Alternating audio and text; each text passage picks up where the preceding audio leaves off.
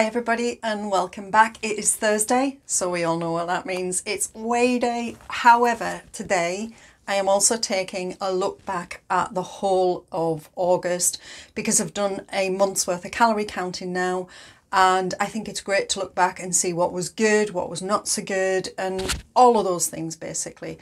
Now, before I start, I'm making a small change to my channel. I won't be uploading on a Sunday. Sundays for some reason are just not paying off for me. So what I'm going to do is load Tuesday, Thursday and Saturday. So still 3 times a week. So there's still plenty there for you to go at. I'm just dropping the Sunday one. Now, as you know, I do not promote my channel on my Instagram or on my Facebook. So you really do need to set your notifications because it's the only way you're going to get notified of a video, okay, that I have loaded, and you don't want to miss this great content. What I've got is a book. So if I'm looking down at any time, forgive me, because you know my brain at the minute is not working as well as it could do. So just bear with me. So this month, how on earth have I got on? How do I feel? How is things going? Well, as you know, I've had quite a rocky month, especially with hormones. So I think that anything that I have done, I'm just going to take it as a win, to be quite honest. And what I'm going to do is give you 4 weeks of weigh-ins. And I think for me, looking at your weight loss over a month is a much better way of doing it. Weekly weigh-ins can absolutely destroy you because 1 week you may have a massive loss, like at the end of July, the 30th of July, I lost £2. I was like, whoa, where did that come from? I've not lost that again. That, you see, and this is the thing now, I haven't included that weight loss in this one because I just want to work on a 4-week cycle. So it's just 4 weeks of how I've got on. So how did I get on? Well, the first week of that, I gained ½ pound. And this is where I've started to really struggle with my hormones. So I gained ½ pound in the first week. Then I lost ½ pound the week after, ½ pound the week after.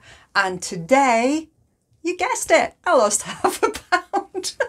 So in those 4 weeks, I have lost what? £1.5 pound. Let me just check my maths. Yeah, I've lost £1.5 pound. Let me put that back. So £1.5 pound.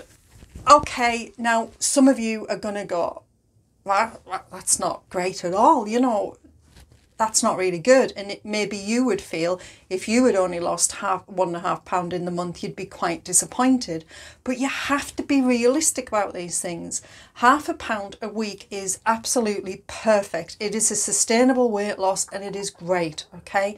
So if you are losing £2 in a month, which is my target, to lose £2 a month, then you know, I'm super happy with that. I really am really okay with it because let's face it, £2 a month is £24 in a year. And that is quite a lot. You can't lose weight every week.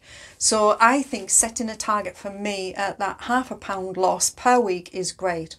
And obviously, with the way my hormones have been at the minute, I am absolutely over the moon with that, to be quite honest. And I actually think that calorie counting has helped me stay focused. I do think that if I'd have stopped with Slimming World and just concentrated solely on Slimming World and Sins, I wouldn't have got that £1.5 pound loss and I wouldn't have been as focused, because I know at weekends I have been, like last weekend gone, we went out for a meal on Friday night. I was completely off plan. And then on Saturday, I wasn't 100% off plan. But because I tracked my calories, what I was able to do was balance that week out. So in a week, I had, you know, X amount of calories to use. Now, bearing this in mind, every single day I am down 500 calories in deficit. So every day I take off 500 calories, which is what the TDE calculator did for me. So, you know, even if I go above my daily calories, I've still got that comfort zone of that extra 500 calories. So in a week, 500 times 7, I have got a comfort blanket of 3,500 calories.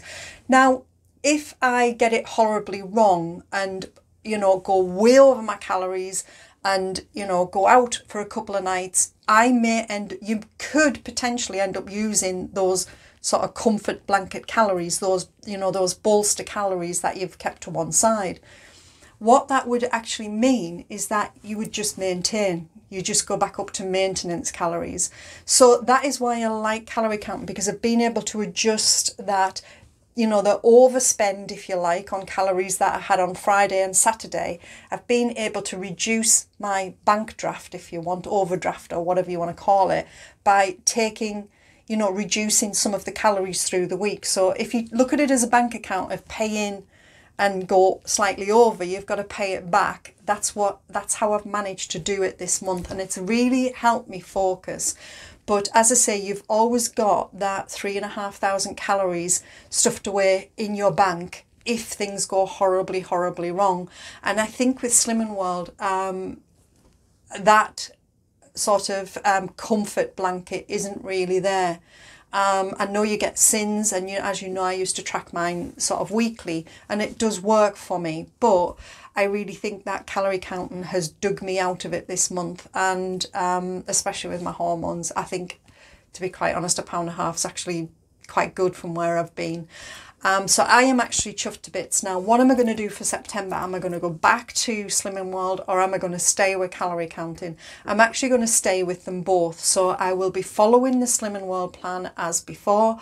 So 1 healthy extra A, 2 healthy extra A's, 1 healthy extra B. They are not called that on calorie counting. It's just 2 bits of cheese and milk, whatever, and bread or whatever cereal. Okay, so that I just follow that rule, if you like. So it means that I'm not eating extra bread or extra cereals and things like that. So I'm going to stay with it through September. I really feel like it's helped me this month. It really has sharpened my mind. It's honed me in, and it's really sort of made me look at, what I'm eating. This month, it doesn't maybe feel like it if you see my Instagram page, but I feel like I've ate so much more fruit this month, and I have actually ate a lot more vegetables, which is what I did last week. I've really bumped my vegetables up as well, so that has obviously helped because they're just full of fibre, aren't they? So yeah, that's all good. So I feel like I've had a good month. I'm going to continue with the way I am. I promised myself last week that I would start exercising on Monday. Did I do it? Of course I did it. Yeah, I did. 20 minutes on the trampoline on Monday, and on Wednesday I went for a 45-minute walk around the park. So I've done 2 sets. I've got 1 more set to do this week because it's 3 sets per week of timed exercise. So I've got 1 more set to do. And that'll be on Friday. So how do I feel about it? I hurt all over, my muscles are killing me, I'm tired, and all of those things that you feel when you go back, but I feel so much better within myself for doing it. So I'm really pleased I have just done that and got that out the way, because once you do it, once you take that first step, you think, well, what have I been doing? Why am I so put this, why have I put it in the background all of a sudden? If you are struggling with exercise, just make that effort to go for that first one. Whatever it is, a gym, a dog walk, or whatever, just make the effort to do it, because you'll feel so much better for it. So that is how I'm feeling. We go on holiday on Sunday, so I'm going to upload some things to my channel which will just be scheduled in, so keep your eyes out. Things will still carry on as normal for you.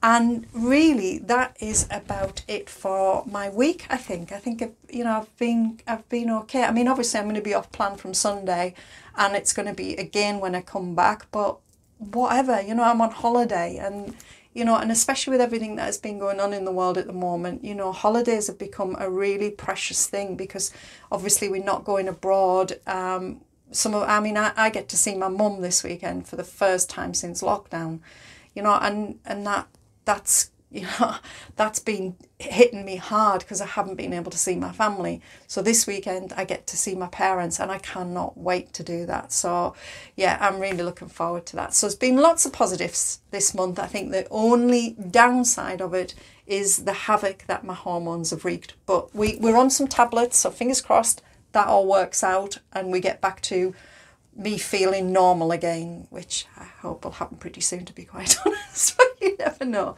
So that is it for this week. I hope you enjoyed the video. Don't forget to set your notifications, because as I say, I am not promoting my channel anywhere else, so the only way you will get to know I've posted is if you get a little message saying Jules has posted, and you don't want to miss any of that content, that's for sure. I mean, you definitely don't.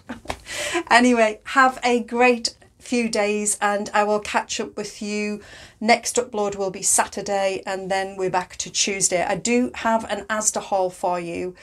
I don't know if I can get it edited in time. If I can, I will post it up probably on Thursday next week, and it's a good one as well. There's some really good stuff in there, but I'll try and get it done for you. Have a great day. Bye.